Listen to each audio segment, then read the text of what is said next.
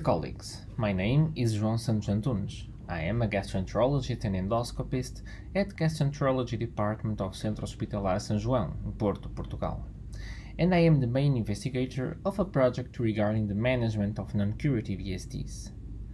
Together with colleagues from Europe and Australia, we have now published an article entitled Risk of Residual Neoplasia After a Non-Curative Colorectal ESD for Malignant Lesions, a multinational study.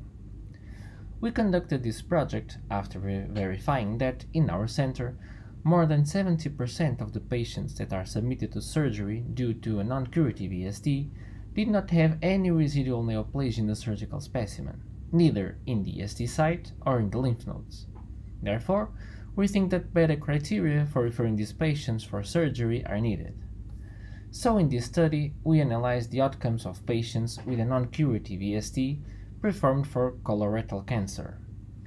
From a total of 2,255 colorectal ESD, 381 were non-curative, and from those, 135 were performed in a T1 lesion, in patients that, after the ESD, were submitted to surgery or had at least one follow-up endoscopy.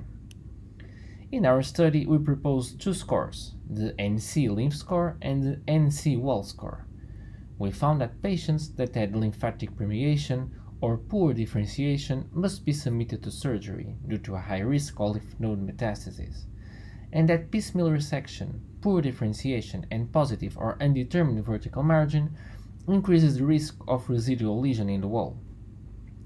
Interestingly, we found that residual rate for SM1 cancers was 0%, despite the presence of other risk factors. And for deeply invasive cancers, residual rate was also 0% if no other risk factors were present. We think that this kind of multinational projects are extremely important for a better patient selection after a non-curative ESD. Our next step is to conduct another study with different patients in order to perform an external validation of our results. Also, we aim to evaluate the outcome of non-curative ESD in other organs of the GI tract.